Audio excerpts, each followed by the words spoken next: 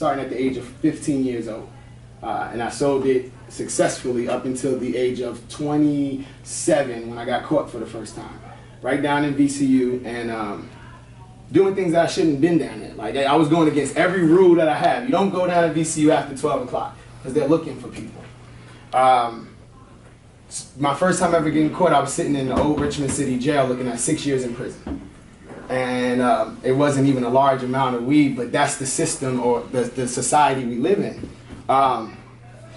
This is the first time I looked for something outside of myself, or something that I thought was outside of myself, so I prayed to God.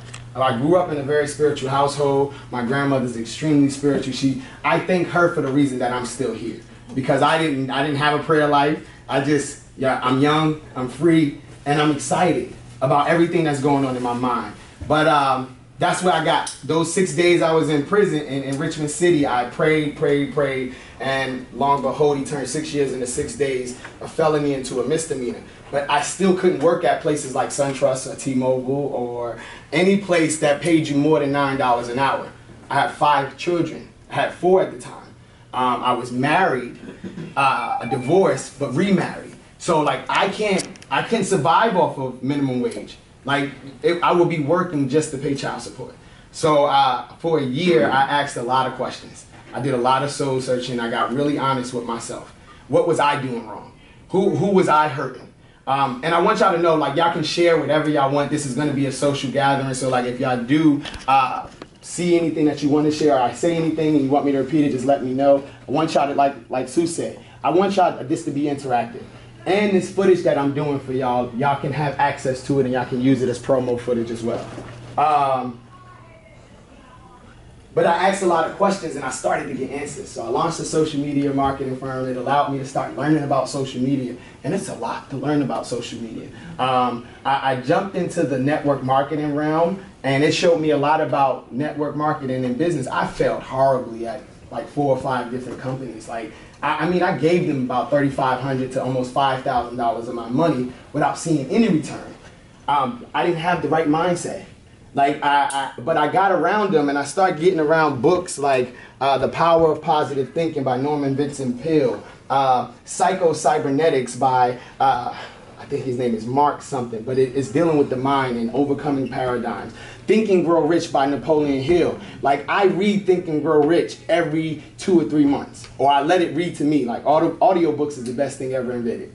Like, I'm at a point now, this is a tidbit, I can read a 7-hour book in 3.5 hours on 2 times the speed and get just as much as reading it regularly. Because that's how I train my brain. Like I intook well over 50 books last year. And I'm jumping back into them because now I have a different perspective, a different outlook. And now reading Think and Grow Rich, it's amazing. Amazing. And speaking of that, before we go any further, Think and Grow Rich, one of the principles, one of the success principles that he had, and this is a little tidbit for those who don't know about Napoleon Hill and Think and Grow Rich. He took 25 years to write this book. And his mentor was Andrew Carnegie, who was up there with Rockefeller in money. Like, they were billionaires when people were making $1 a day.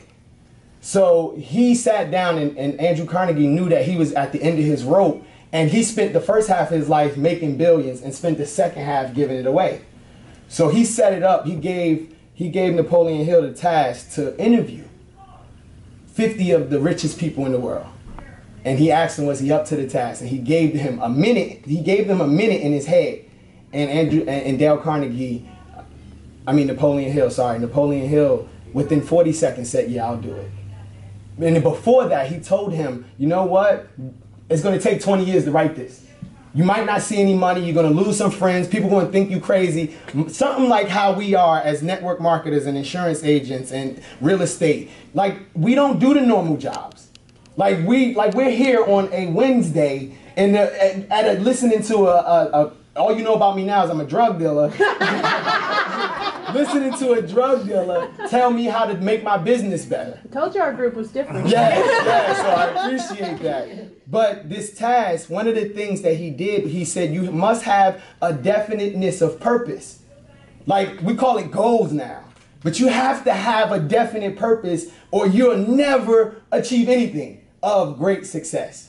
Like, we do stuff that's successful because we went to colleges or we trained under certain places that embedded in us, and we may succeed a little bit, but you don't know how to succeed over and over and over.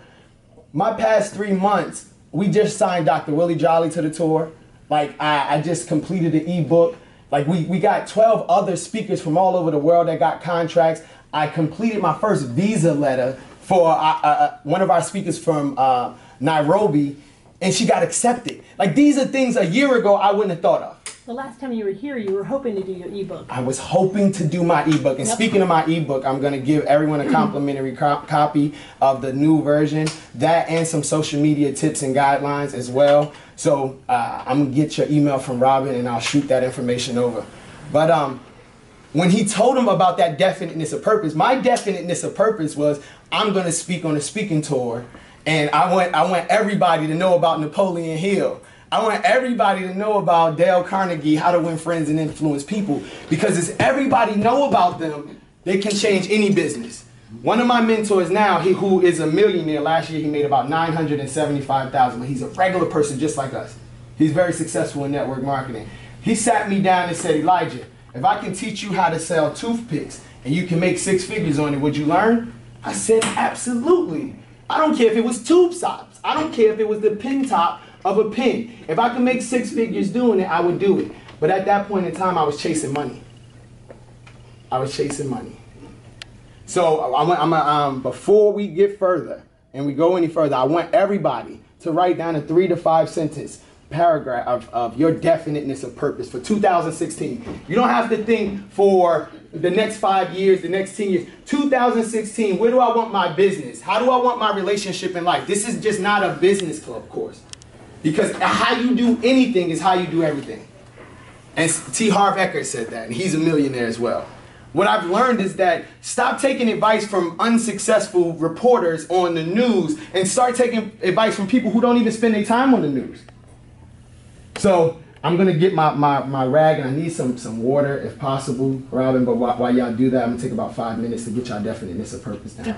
And I am going to be chiming in with those to find out what your definition for purpose is.